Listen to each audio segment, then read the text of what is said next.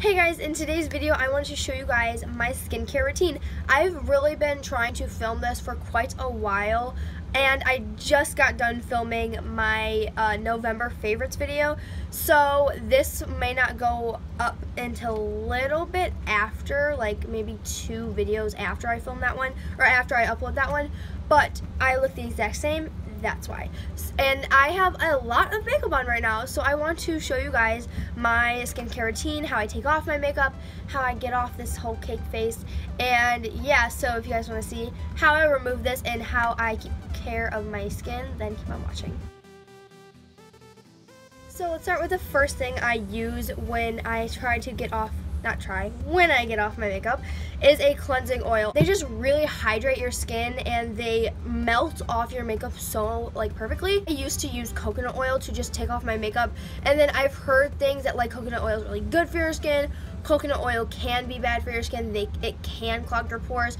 So I don't know for sure if it can or cannot clog your pores. So I just kind of didn't use that anymore, and I went on to a cleansing oil to melt off my makeup instead of actual coconut oil. But I am using at the moment the Julep Love Your Bare Face Hydrating Cleansing Oil. I was using one from Burts Bees, their cleansing oil. I did like it, except it burned my eyes if I tried to take off my eye makeup with it, and I had to be really careful. So I do use this one now. So I usually, to use this, I first just pump a pump or two into my hands. I usually like to use quite a lot, and then I rub it in between my hands, and then I start massaging my cheeks, and then I usually go to my forehead, and then I get off the majority of my face makeup, and then I go on to my eye makeup, and I just take my middle or my pointer finger and I just cleanse off the eyeshadows a little bit and the eyeliner, and then lastly I like to get my eyelashes, and then I'll go down to my lips and take off my lipstick, because lips can be the most colorful area and the part that it'll kind of spread the most, and it kind of gets all over my hands. So that's pretty much how I do it. After that, I like to use some type of makeup remover, and for that I've just lately have been using the Estee Lauder Gentle Eye Makeup Remover. It's in this blue bottle. This is a little travel size bottle of it, and I just take this on a cotton pad. I've lately been using, or the only cotton pads I really ever use are the ones from Whispers.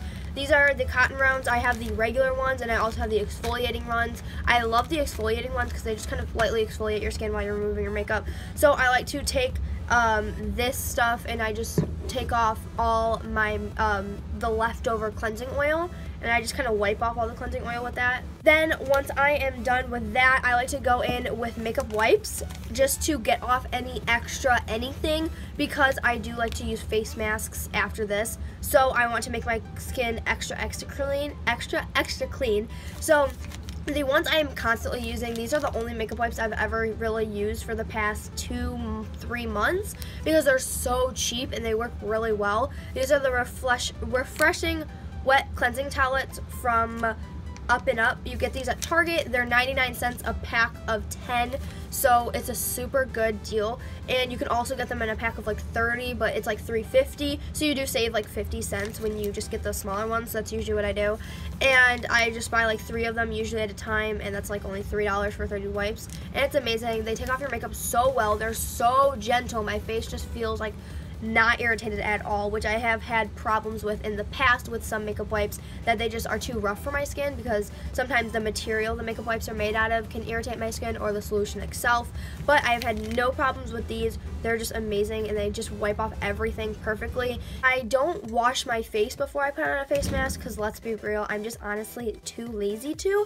That's why I go through 3 steps to get off all the makeup first, and then after that my skin is pretty much makeup free. So I like to go in with a face mask. I do this about once or twice a week, mostly using the Nugg face masks. You can get these, you can find these at Target. These are just the little individual ones. I'm pretty sure you can get larger tubs of them, but I just like these little individual ones because I get usually around 3 uses out of them, and I think they're $1 or $1.99. And I'm actually kind of running out on face masks because I've been so face mask crazy. But this one, they smell really good. They're super like moisturizing most of them. This one I'm using right now is the hydrating face masks, but I will use like almost any one from Nugg. They are all fantastic and they all like really make my skin feel good. And I will usually hop in the shower, and in the shower I use my face wash. And for a face wash right now I'm using the Clean and Clear Essentials Foaming Facial Cleanser. I will pretty much use any facial wash from Clean and Clear, or I will use a face wash from Clinique. I really love the face wash from Clinique. I don't know exactly what it's called. I just ran out of it kind of recently. But after that, I switched into this. This is, like I said, Clean and Clear. I also like the Morning Burst one, you know, the acne fighting one. The grapefruit one smells really good. But I've kind of tried a lot of them. But right now, I'm using this one. And I love foaming cleansers. So this just works really well. And this is just what's really going to deep clean my whole face.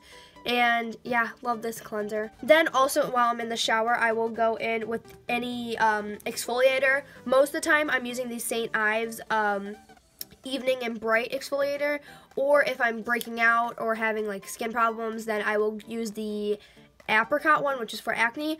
But usually I'm just using this one because I usually don't have problems with acne, so this one just is really nice for your skin. It's pretty, you know, a general exfoliator, and it's like pink lemon and mandarin oranges, and it smells so good. I think I've used like 5 of these, and you get the little small ones because once again, I mean, they're cheaper. You don't need, you don't run through them a lot. And being a makeup collector, I also do collect a lot of skincare stuff, so I'm constantly kind of changing my skincare, but it's all generally like the same products, same brands. So I'm just constantly using these St.ives ones, and I just love these. That's it for really removing my makeup. Then I'll go on to like actual skincare. I'm really bad. I'm not good with doing any type of skincare in the morning, but for my nighttime skincare, what I start off with is a toner. If I don't have a toner or I'm out of a toner, this is kind of my backup. This is the e.l.f. Acne Fighting Gel Acne Treatment, and it's like really cheap. It has salicylic acid in it, so I mean, it obviously does somewhat of a job, but usually I get pimples like right around this area, around like this cheekish area, and I get them right on the tip of my nose or on the sides of my nose.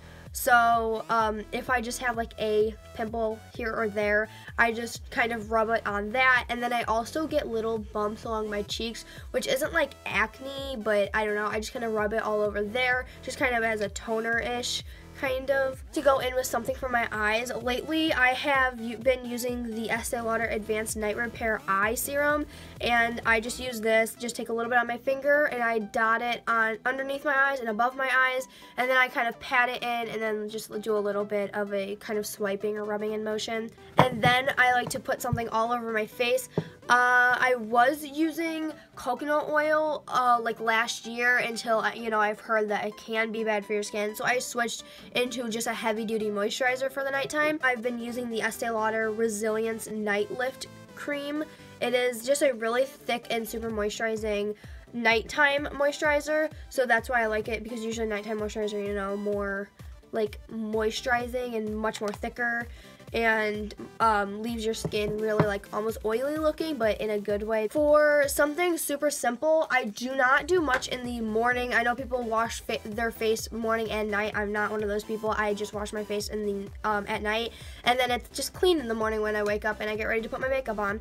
But the only thing I do usually do is apply a light moisturizer. This is the Clinique Dramatically Different Moisturizing Lotion. Love this stuff. I think everybody like has used this stuff at some point. If you've ever shopped at Clinique, you get these constantly in like their free gifts when you pay so much money, and I don't know, it's just nice. It smells good. It's like a nice, really refreshing daytime moisturizer. It's super lightweight. It's just good for before I put on my makeup. You know, I put some moisturizer on, then some primer, and then makeup is good for all day. That is the end of my skincare routine. I hope you guys enjoyed this video. If you did like this video with a thumbs up, comment down below what you guys think, as well as what your skincare routine is. What are some products that you really like? And I love hearing your guys' suggestions, so if you have any product suggestions, let me know, as well as subscribe to Become a Beauty and be a part of our beautiful world. Hope you guys enjoyed, and I'll see you guys next video. Bye!